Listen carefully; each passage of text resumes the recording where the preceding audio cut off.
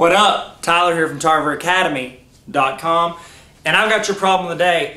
What we're going to do now is we're going to solve a multi-step equation, but we're going to focus on one that has a lot of distributing. It's got a lot of distributing in it. So I'm going to be quiet, let you pause this video, write down that equation, try it, and then I'm going to explain how to do it. So you hit resume. Ready? Go. Okay, so let's look at our equation. We've got 5, parentheses, 2x plus 6, close parentheses, equals -4, parentheses, -5 minus 2x, close parentheses, plus 3x. Okay? The first thing we need to do is we need to simplify. Combine like terms. Let's call it simplify. We need to simplify this side, then combine like terms. Simplify this side, then combine like terms. So I'm doing nothing to cross the equal sign yet. Okay? Which means I don't have to do anything weird, anything where you're like, oh, I think you have to do the opposite of that. You're not doing any of that yet. You are just going to be solving like a regular math problem. 2 plus 2 is 4 kind of stuff. All right, let's start on the left side, shall we? I'll use different colors for different sides until we're ready to combine them. Okay, so like I said, this is going to focus on distributing. So whenever you have parentheses, you multiply what is kissing, French kissing those parentheses. Okay, so like you got 8, -8 parentheses 2, that means multiply, and it's 16. Okay, so that's what you're doing here.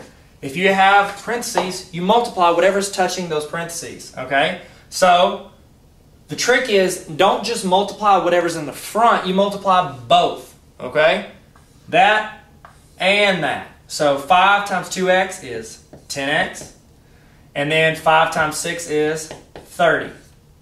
Okay, do my equal sign. I'm getting a different color because, you know, aesthetics. All right, same thing here. I've got -4, and I'm going to have to distribute it here and here. The difference with this one is that's a -4. Do not forget to take that negative with that 4. They are best friends forever. So you will take that with it and distribute it there and distribute it there. So -4 times -5, negative times a negative equals a positive. So that's going to be positive 20. This marker is way better than this marker. -4 times -2x, which is positive 8x.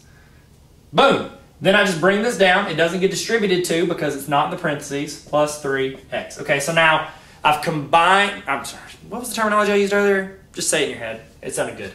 So I'm simplified, that's what I said. I simplified those. Now I need to combine like terms. Are there anything on this side that I can combine? No, because that has an x in it. On this side, there is something I combine. There's nothing I combine with 20, but 8x and 3x, they can be simplified. So that's 20, and then 8x plus 3x is 11x, because 8 plus 3 is 11. I'm going to keep using this marker because it's just so much better than that blue. Okay? My next step, I've combined, I've simplified, now I want to get my x's on the same side. Okay? So I want to get x's on the same side. I usually like to take the lower x and put it on the other side. All right, so what's lower, 10x or 11x? It's 10x. Yeah, that's right, 10x. So that's a positive 10x. Now I'm going across the equal sign. Therefore, I have to do the opposite. Okay?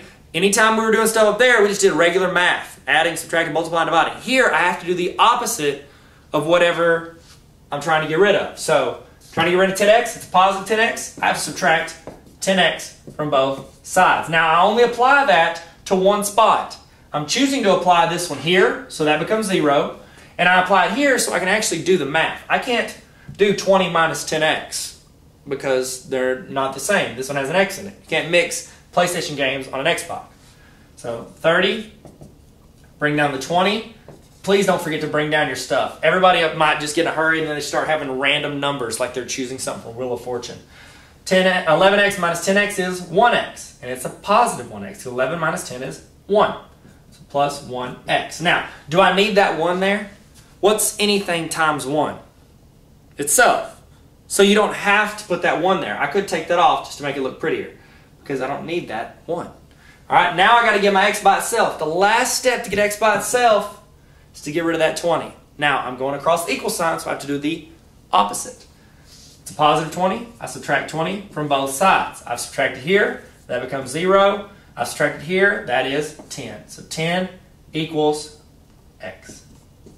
Now, I can always check these problems. That's a good thing. If you're doing like a multiple choice test and you're like, I can't remember how to work this, but you have 4 choices, start plugging them into your problem and seeing if you can solve it and it works. When I put 10 in up here, it should work out to get a number over here and a number over here, and those numbers should be equal.